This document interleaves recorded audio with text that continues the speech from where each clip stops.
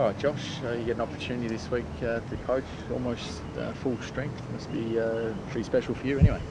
Yeah, it's exciting. Yeah, obviously Lurker got the opportunity last week and the boys put in a good performance. So yeah, it's an exciting time of year for all of us to get back into playing footy. The boys definitely relish the opportunity on the weekend, and they will again this week, coming back to our home or spiritual home here at Arden Street. So we're all excited. Is it a bit extra special given that there hasn't been a game played here for 32 years? I think so, yeah. So none of the players in their lifetimes since they've been here at the club have played here. They train here every day. Obviously we're based here, so they're certainly looking forward to the opportunity to put on a show in front of their supporters. And it is obviously a practice match in a JLT game, but a little bit more special. We get to play at our spiritual home. In terms of selection, Josh, can you tell us a few of the guys who are looking likely to be back in this week? There's a few that have been tracking well the last few weeks, so we'll have match committee this afternoon, and obviously they'll have to tick a few more boxes as the week progresses. But a few of the experienced guys like Tarrant, Goldstein, Dorr, Hanson, Thompson, a few of those sort of guys have been tracking really well and ramped up their training load, so they're a chance, and we'll just, as I said, we'll monitor it, and they tick a few more boxes this week. Hopefully they'll be good to go. A few debutants last week. Any more this week, do you think? We'll wait and see. Yeah, like as I said, we'll see what unfolds and who's available. But Jai Simpkins come in the last couple of weeks and is joined in training, and we'll be pretty close to go in the next few weeks. So he's one, and we've got a few guys who missed out last week who've been training really well as well. So they all performed and did their role really well last week, so it's a good problem to have this early in the year. Simpkin, obviously your first round pick from last year. What's he shown on the track so far? He just looks like a quality player who understands the game really well. Looks like he works really hard both ways, which is a great trait. So obviously there's no pressure on the young guys this time of year, and it'd just be great for them to get opportunity against a quality side like Hawthorn. So he looks like a real talent and someone who will hopefully be a player for us for a long time. But it's early days, and it'd be great for him just to get an opportunity. How's Brown tracking? Is he likely to play a JLT game at all, or? Yeah, I think that's a plan. Yeah, again, all these guys have had little niggles here and there, and I think he went in for a little clean out a few weeks ago, and he's tracking really well. Similar to Madge, he's ramped up his training load the last week or two, and he's a chance, to play probably that last game. So again, all things being well, he's on target for that. And what about Mason Wood? He didn't quite make it out onto the training track today. Went for a scan earlier in the week. We expect him to miss, or? Oh, again, we'll have match committee this hour, so we get a good in-depth report from the medical team. So I don't think there was anything.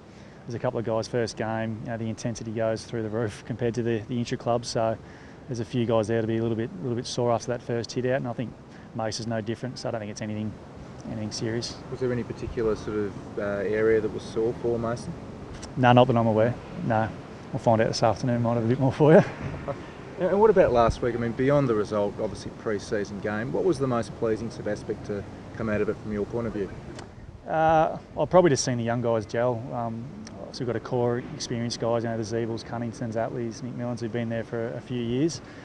So to see the guys come in and look at our defence, we've had Marley Williams, Declan Watson, Sam Durden, Matty Taylor, guys playing their first games for the club, and they were just able to fit in pretty seamlessly with the rest of the group. So I think the positive aspect from a coach's point of view was the ability and the synergy that we're able to adapt with those younger players. So that's a positive, and hopefully with a few more experienced guys, that that only gets better. And what will you bring to the coaching box? I mean, you've been coached by obviously Lethal. Are you likely to coach like him, or more like Randall? How do you think it'll? No, I think one thing I learned, you don't try and be someone you're not, and I'm certainly not going to try and be Lee Matthews. So that'll be my first mistake. I think everyone brings their own style. As I said, Lurker coached last week, and myself, I get lucky to get the opportunity this week, and then Scotty will take back over. So I think everyone, brings their little different flair or different perspective to the job. So might be a question to ask the players afterwards. There we go. The 2014 draft class hasn't had much luck with sort of injury. We yet to see any of them play a home and away senior game. It must have been great to see Sam Durden and Ed Vickers-Willis out there last week. Yeah, super. I missed Ed when I spoke about the defenders before, but I think his ability to, as I said, come in and fit in, him and Sam, were playing against Tippett and some pretty handy Sydney forwards. So I think their ability to fit in amongst our team defence, and Ed was super with his body work and his positioning. So he's been someone he and Sam obviously looking to get and give some opportunity to, but through a bit of injury. They both think they've had shoulders and a few little niggles here and there, but touch wood, they're through that now and they're getting some continuity, and we saw the result of that on the weekend.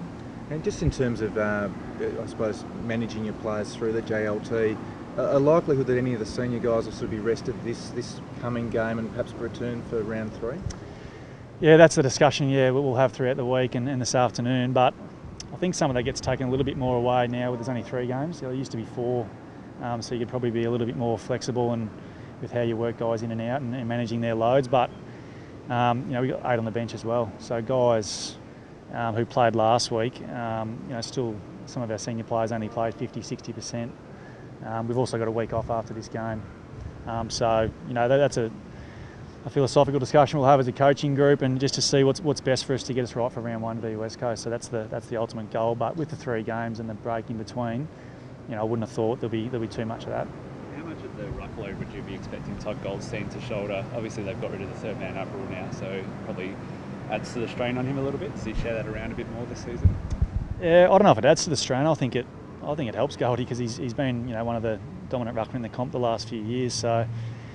It probably saves that someone jumping in against him and trying to slow him down, and he's been at times they get a bit battered and bruised, the ruckman, when someone else is jumping into him all day. So I think it only helps him. And in terms of his load, he's always thrived on that big workload. And but again, that's a discussion we'll have, and depending on how our second ruckman's going, Madge, Brownie, Prusy was really impressive last week. So all those different things get thrown into the mix, and that'll dictate the load on Goldie and how that unfolds throughout the year.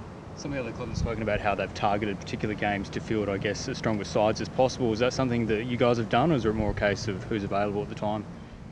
Yeah, it's probably a combination. I think we want to, with a younger group, it was good to go away on the weekend and put in a performance. And while we don't get any points for it, it was good to get the win. And I think the boys enjoyed sitting there after the rooms after having a crack and getting the win. So I think with a younger group, it is important to keep building. Winning is a habit, so we want to build that within the group, continue to do that. So I think we'll be looking to field pretty strong teams throughout. Is it important to you as a developing coach to win on the day? Is it important to you? Or? Not really. No, I'm irrelevant really.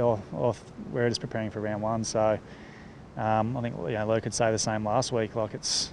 Obviously, you're not going to say no. We obviously want to go out there and win. It's the competitiveness coming out in us. But at the end of the day, we want everyone to get through. We want to be able to apply some of the things we've been working on. And if we get the win, great. But I think everyone this time of year is just preparing and hopefully getting themselves 100% for round 1.